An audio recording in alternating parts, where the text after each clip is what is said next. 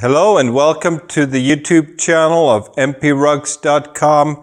My name is Mike. I'm the moderator in a series of videos that is all about handmade carpets from around the world. I welcome you to our channel and I hope you and your family are doing well. In today's episode, I want to answer some of the questions that I've been getting, and that has to do with signatures, specifically on silk carpets.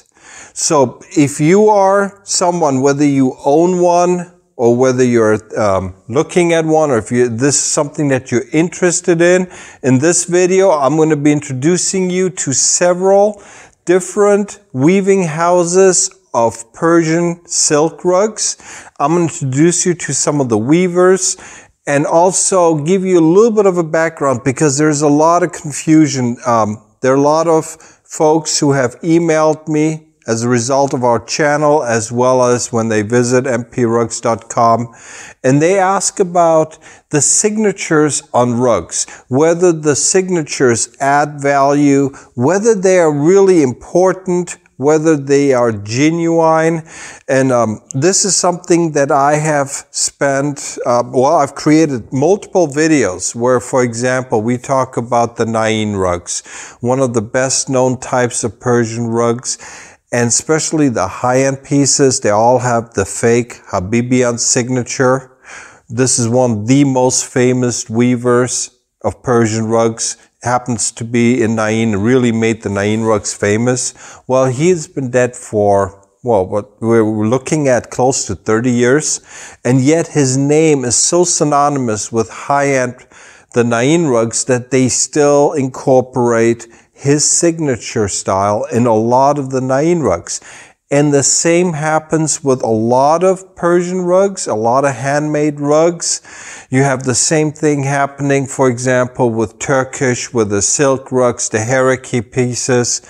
But one of the most common types of Persian rugs where signatures are found is in the pure silk Gom rugs, and I got 3 of them hanging here. I have another one that I'm actually going to be showing you in a little bit of another famous weaving house. But the point I was trying to make in the other videos, and that I'm going to show you again today, is while signatures are nice, they are not necessarily a sign of value. And they are not necessarily something that you should be paying more for. And it's some of the different types of Persian rugs, and I'm going to showcase 2 examples here today in this video.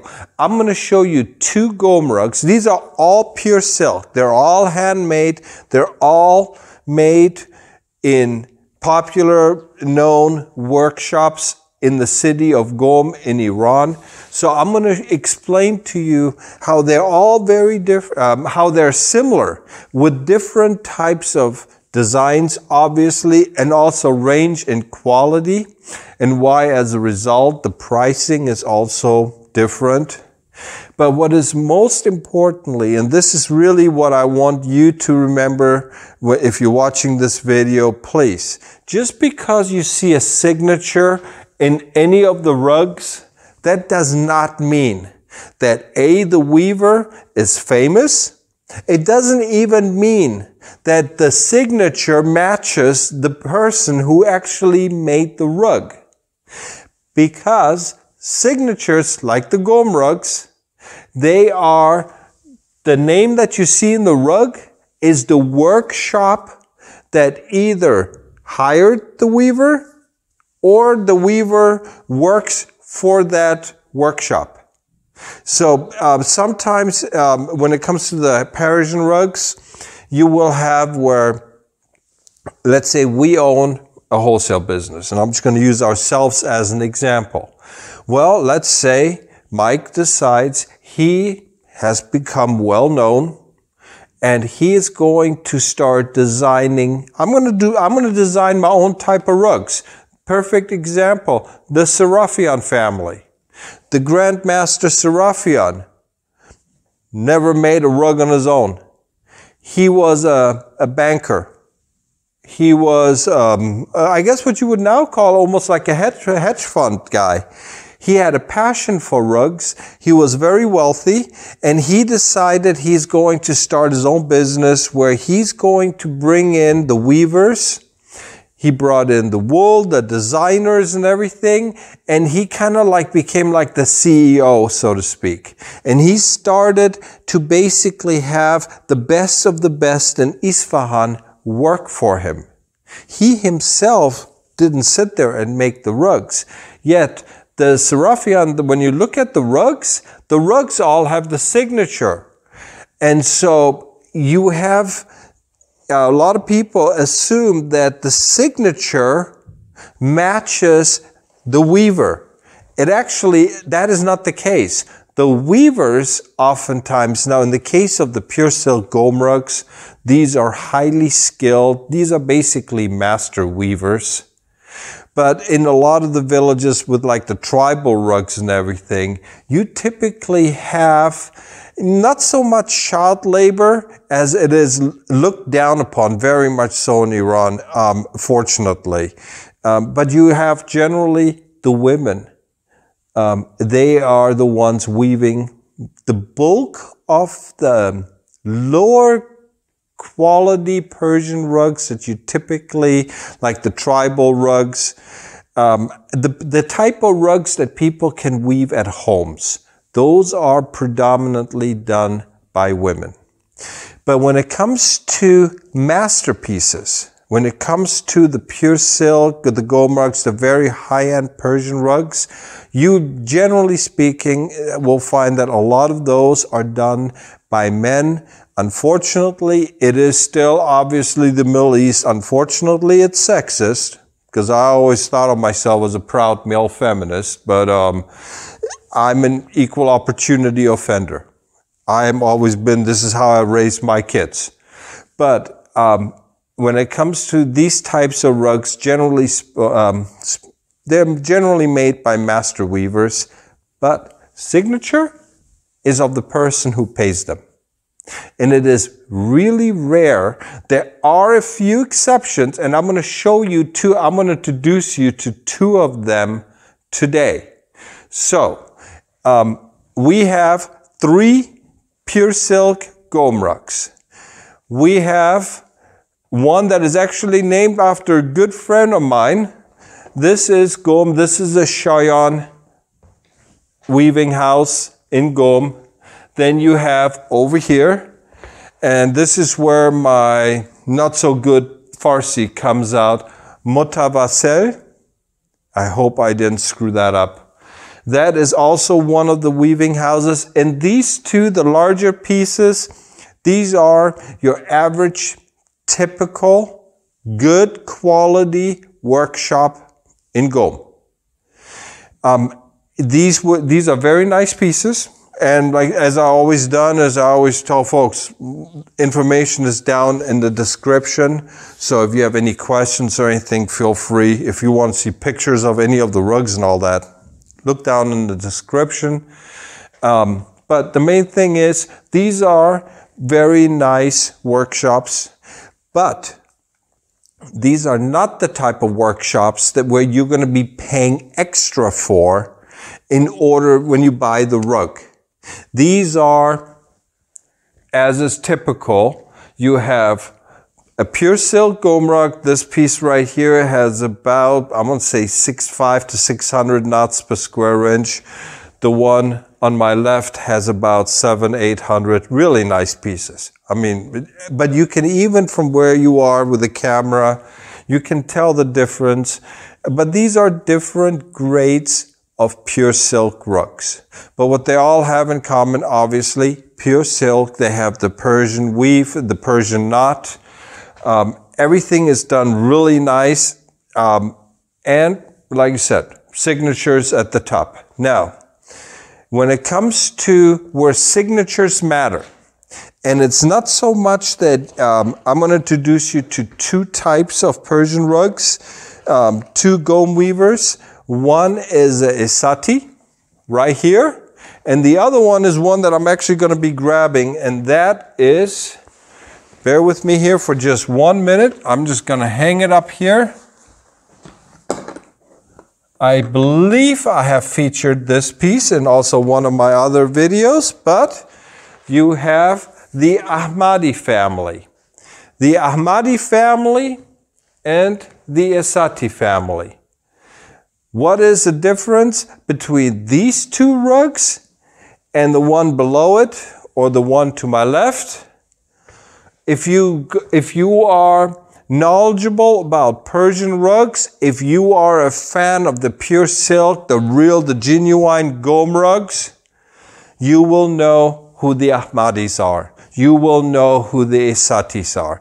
This is workshops that are renowned for making some of the best, some of the finest, best quality, the material, everything that is used to make these rugs. They're the best. Now, there is that video that I actually featured not too long ago about the family called Jamshidi. And I specifically did not include them in today's video. The Jamshidis are on a whole different level. So I just wanted you to know. And just to give you an example, the one Jamshidi that I featured costs more than the two masterpieces right here. So with the price of an Ahmadi and the Ehsati combined, you would still have to, well, actually, I'm going to take it back. 1, 2, 3 rugs together cost as much. These 3 pieces as that one Jamshidi that is the same size as this piece right here. Extremely expensive, but they are, like I said, in a league of their own. They're just way up there. But when you talk about collectible, and these are the pieces here, the Ahmadis, Ehsatis, and I had a smaller piece that I sold not too long ago. These are just absolutely amazing. And what is important on these types of masterpiece workshops, they know that if they try to shortchange, whether it is the quality of the silk, the dyes and all that, all the work that goes into them, they know it's going to come back to bite them in the butt. So they are very particular about their names, reputation, and they make sure that year after year, the quality matters. So whereas, for example, in this blue piece right here, Cheyenne is real nice. It's a beautiful piece, but it doesn't have the name recognition. So they can make lower quality pieces. They can sometimes make higher ones. When you're buying a Gom rug, a typical average Gom rug, you're going to see the signature and you're going to say, okay, well, that's nice, but it's no big deal. But when it comes to pieces, like I said, like the Ahmadi, Ehsati, Mohammadis, Anandpur, these are right below the Jamshidis. And those are the types of pieces that you will see that, for example, when you, just to give a perfect example, if you go to my website, mprugs.com, you're going to find we have a ton of Gom rugs. But I also have a collectible page. In the collectible page, I put Gom rugs that certain knowledgeable people, those that know about the Gom rugs and they want something special, they know where to go to find them. And for example, these two pieces right here, the Ahmadi and the Ehsati, these are pieces that you will see in my collectible section. These are extremely, not just fine pieces, but the workmanship, the whole thing combined makes for one of the best types of Gom rugs. Whereas you're going to find the Cheyenne piece or the other one that is covered up. These will be in my regular Gom sections, but they're not going to be featured in my collectible section. They're not of that high grade, but you're also not paying for them. When you look at the prices, you got the two small pieces here. These are almost half the size. But if you were to look at pound for pound and dollar and everything and say, okay, you know what, I'll give you a perfect example. I have absolutely no problems pointing out the fact that the blue piece here, the Cheyenne piece to my left, is twice the size of the Ehsati almost. And it's really not much of a price difference.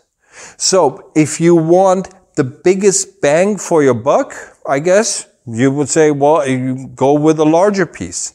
But there's a lot of people who appreciate and they want the fine details, and so they will go with an Ehsati.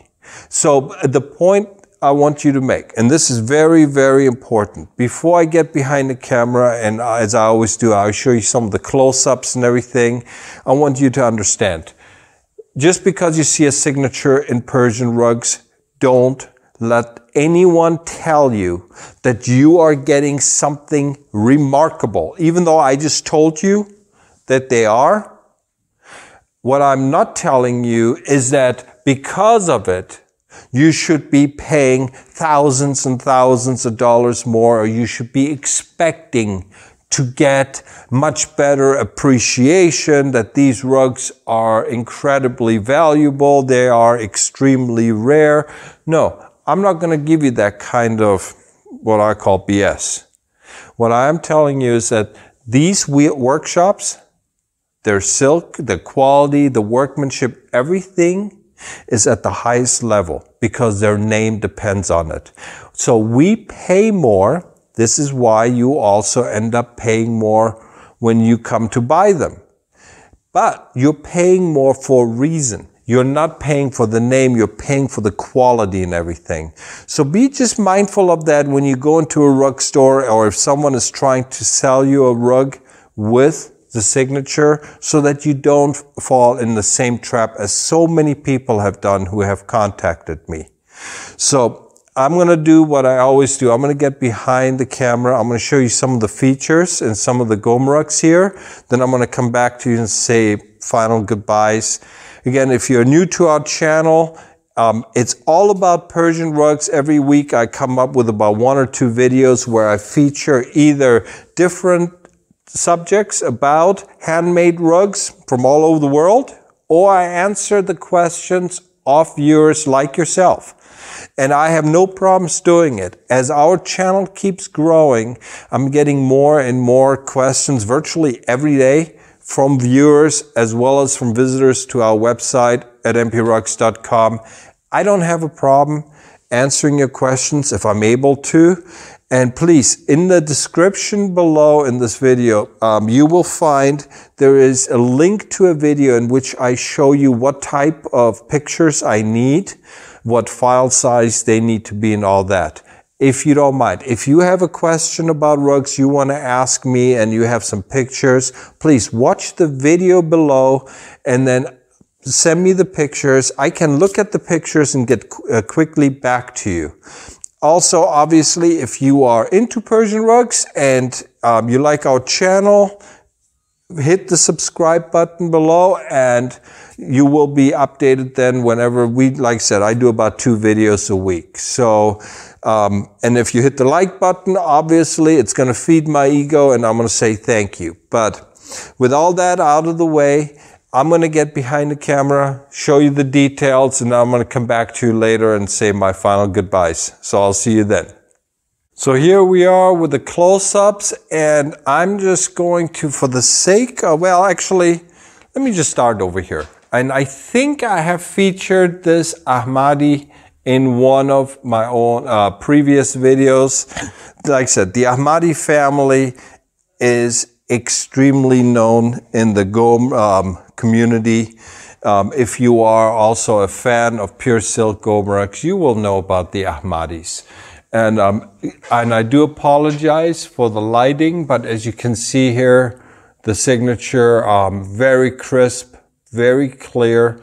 Again, these are very fine pieces. Like I said, it has about 900 knots per square inch, but you're not paying for the name so much, you're paying for quality. And this is really what I like about the Ahmadis. The same thing here with the Ehsati. And you can see on both of these pieces, I keep moving the cameras up and down because depending on the viewing angle, you are seeing just absolutely stunning details on both of these types of rugs, and this is what you are paying for. So like I said, these are not, these are just amazing quality pieces. Both of these have about 900 knots per square inch. And I'm just going to point out to you, and this is what I'm going to do with both of these rugs. Here is looking down, and I'm just going to do the same thing here. We got the Ahmadi and with the Ehsati. Now I'm going to go down and I'm going to look up, and you can see the difference. You can see how the colors change.